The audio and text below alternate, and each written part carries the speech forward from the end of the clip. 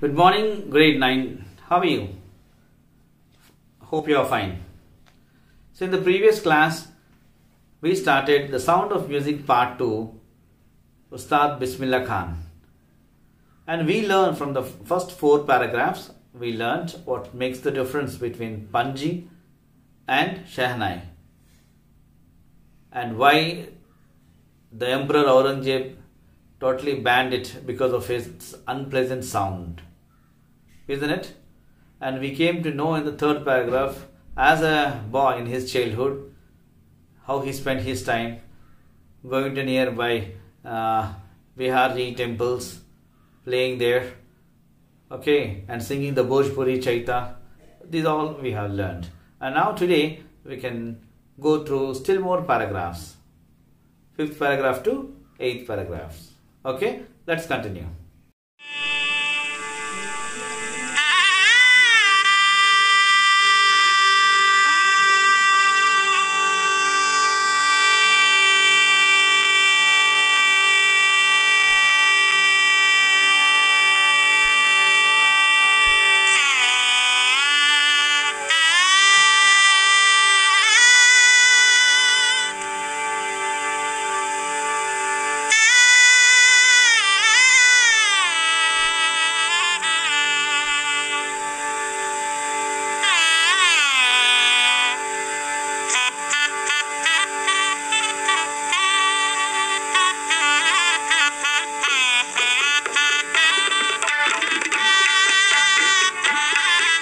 This young boy, who Ustad Bismillah Khan, okay, this young boy whose background is a well-known family of musicians, and the grandfather and also the father, every one of them, the great legendary musicians, came from that background. What happened? This boy, the young boy, took to music early in life. Took to music in the sense, get sense to the music, get attracted, get devoted also, we can use the word.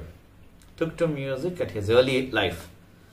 At the age of 3, when his mother took him to his maternal uncle's house in Benares. Now it is called as Varanasi. At the age of 3, when his mother had taken him to his maternal uncle's house, okay, at that time in Benares, what happened? Bismillah was fascinated watching his uncle's practice the Shehnai. He was very much fascinated. Even today, see, when a musical concert is going on, isn't it? At present, Western music or classical music or somewhat, when they are playing, we admire them. We just give our heart to listen. Same scenario happened at the age of 3 of Bismillah Khan. When his patron uncle is practicing, he was fascinated. He was fond of love with the Shehnai at the age of 3. Soon Bismillah Khan started accompanying his uncle. So what happened? He started accompanying, means following. Whom? His uncle, it seems. Ali Bux to the Vishnu temple of Banaras, where Bux was employed to play the Shehnai. Ali Bux, where he used to go to the Vishnu temple daily, where he was employed there to play the Shehnai, it seems. Ali Bux would play the Shehnai and Bismillah would sit captivated for hours on end. See, Ali Bux, who was employed in the Vishnu temple to play there. Okay, as he was an employee, he used to play, he was playing in the temple. Along with him, who accompanied? Ustad Ali Khan, Bismillah Khan here. Okay, so he accompanied and he used to sit captivated, means concentrated. What are we doing now? In the class, now itself no classes, but in a regular core of classes.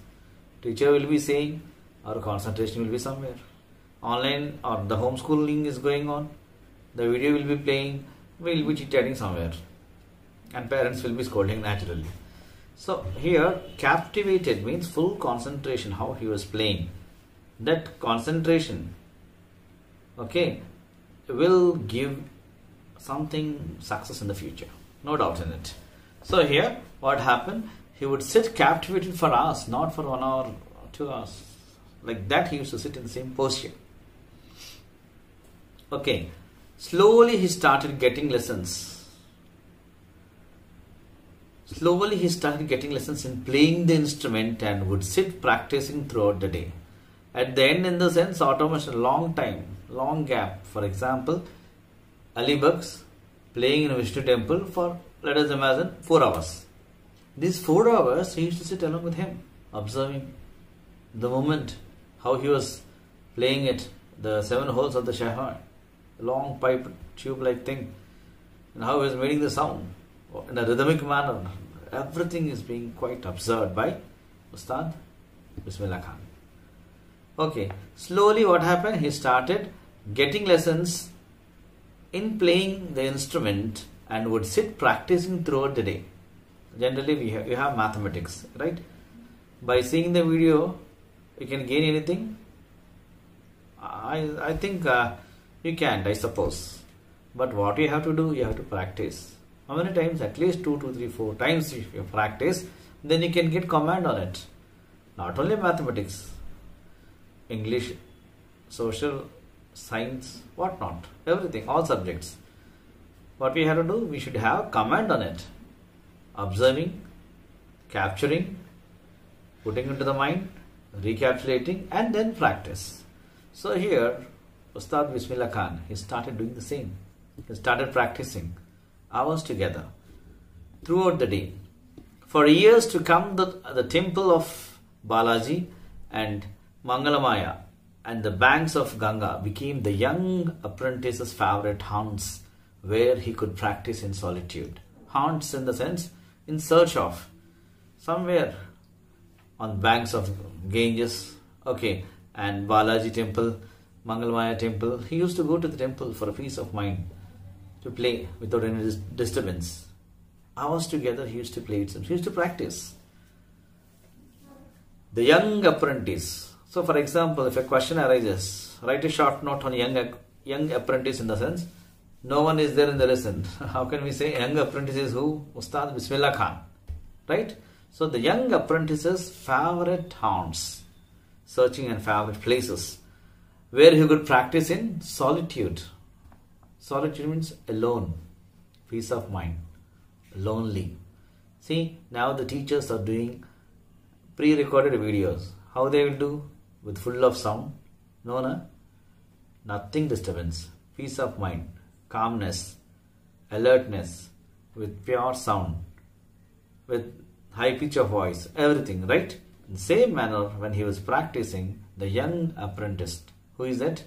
He is none other than Ustad Bismillah Khan. Okay.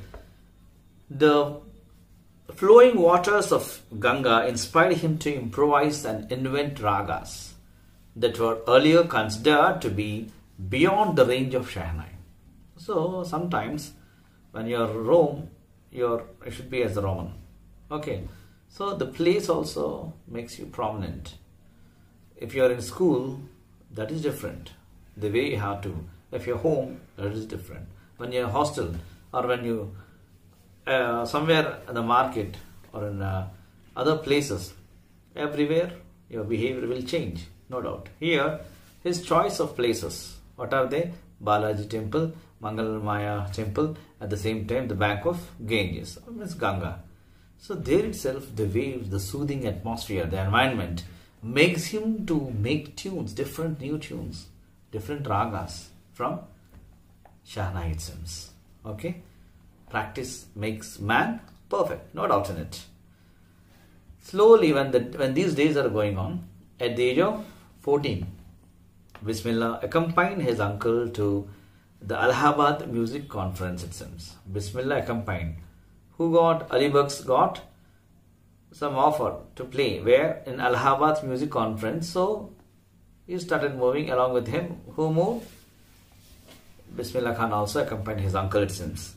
At the end of his recital, Ustad Fayaz Khan patted the young boy's back and said, what happened it seems at the end of that concern, where in the Allahabad music conference there, he was patted. Patted in the sense, patted means just doing like this. This is called patting at back. Oh, well done my boy, like this. Okay.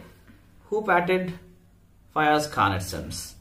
Patted the young boy's back and said, Work hard and you shall make it. Not only Fayaz Khan, your parents, your teachers, your well-wishers, everyone will say the same word. Work hard, you can achieve it. Success is yours. With the opening of the All India Radio in Lucknow in 1938. So, it's very clear that in 1938, All India Radio is opened in Lucknow for the first time. Okay. When it opened in 1938, it given a break to Bismillah Khan, it seems. All India Radio in Lucknow in 1938 came Bismillah Khan's big break. He soon became an often heard Shahnai player on radio. He often play a Shahnai musician on radio every time, it seems. So he got number of listeners, music lovers. That is a platform. What is the first platform he got? All India Radio in Lucknow in 1938. When India gained independence, when we know 15th August 1947, Bismillah Khan became the first Indian to greet the nation with his Shahnai. What a golden opportunity he has. When India became freedom from British people, isn't it? In 1947, August 15th, Bismillah Khan got the first opportunity for what? To greet the nation with his Shahnai hymns. He poured his heart out into the raga coffee from the Red Fort to an audience which included Pandit Jawaharlal Nehru, who later gave his famous Tryst with the Destiny speech. So it soothed the hearts of the Prime Minister, the first Prime Minister, Jawaharlal Nehru. By the soothing music given by Ustad Bismillah Khan with his Shahnai, he was highly impressed and he has given a wonderful message from Red Fort, it seems, at that time. See how wonderful it is. Now, let us start the 8th paragraph of page 23. Bismillah Khan has given n number of performances, where national-wide and international-wide, it seems. He has given many memorable performances both in India and abroad. His first trip abroad was to Afghanistan, where King Zahir Shah was so taken in by the maestro that he gifted him priceless Persian carpets and other souvenirs. What he has given? Priceless Persian carpets and other souvenirs, it seems. Taken in by. What's the meaning of taken in by here? Attracted or charmed by. The meaning was given in the right column. And souvenirs in memory of a person or event or place. That meaning also given in the right column. Things given in memory. And now, come to the next. What is it? The king of Afghanistan was not the only one to be fascinated with Bismillah's music. Means, not only the king of Afghanistan, but most of them were highly impressed of his memorable, melodious music. Film director Vijay Bhatt was so impressed. Who is he? Film director Vijay Bhatt was so impressed by the music of Shahnai, it seems. And then what happened here? When he was impressed at a festival, that he named a film after the instrument called Ganj Uti Shahnai. The famous film director Vijay Bhatt named after the instrument. What it is? Ganj Uti Shahnai. It became a tremendous hit, a famous hit, it seems.